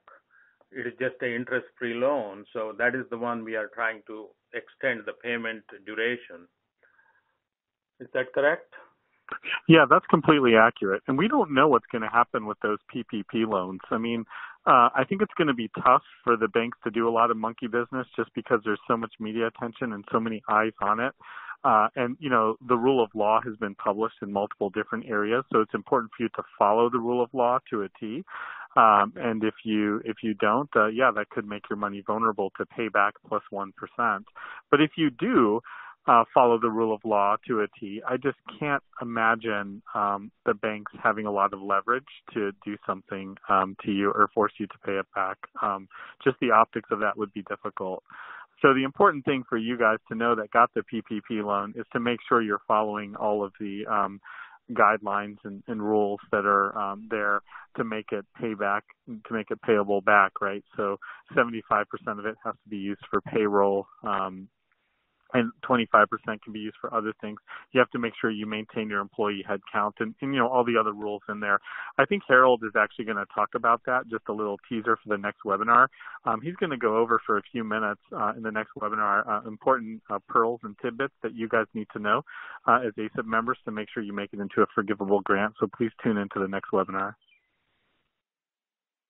Well, I'm quite certain that there will be unprecedented oversight by Congress on these PPPs, but fact is that it is a loan. It is not a grant. And it is not for distribution to employees. It is to use it for payroll. That is where a lot of misunderstanding is coming. So both sides have to be extremely careful on that aspect. And right now, some of the banks are not issuing them properly. One of my friends, he was talking to me that he applied and he got only like 50% of what he thought was eligible according to his accountant and everyone.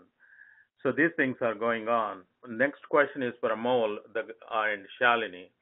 The guidelines discussed today were fantastic. As a solo pain physician, I ended up forming an alliance with other Nevada ASIPP members in setting up local guidelines for injections. Can we create regional guidelines that state ASIPP presidents can promote and implement?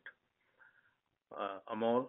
Yeah, so I'll start with that. And one of the things I mentioned in my talk is you're going to see some differences happening in ASIPP regionally. So this coming year, we're going to do an extensive amount locally through your state presidents and state organizations as far as pushing information to you guys that is pertinent to you locally. Secondly, to the physicians who wrote those guidelines, we'd certainly love to see them too, if you're willing to share them to someone at ASIPP so we can take a look at them. One thing that we're going to be doing is this is the first in a series of deliverables. So you're going to get the frequently asked questions, the informed consent form to use before procedures or to consider using, as well as the flow chart and the risk stratification guideline. Additionally, you're going to see us put together a manuscript that'll sort of go over more comprehensively the methodology of the guidelines, as well as some pro and con arguments for doing various procedures, as well as a section on telemedicine. We think that these will be valuable tools, but we're always looking for more tools. So if you guys have one that you've created, we'd be happy to look at that. And if it's pertinent to you regionally, it'd be good for your state president to distribute it. Nevada is on my list of states to contact, which I will be. I made it a goal to try to reach out to every state president by phone, and if I can't reach them by phone, a personal email. So I will be reaching out to the Nevada team by Monday. So I look forward to working with you guys on that as well. I'm sure Shalini will work with them and help. We are running out of time. I have one question for Randy Alvarez. And how do you fight negative online reviews? 1 minute. Yeah, answer in 1 minute, sir. I'll do that.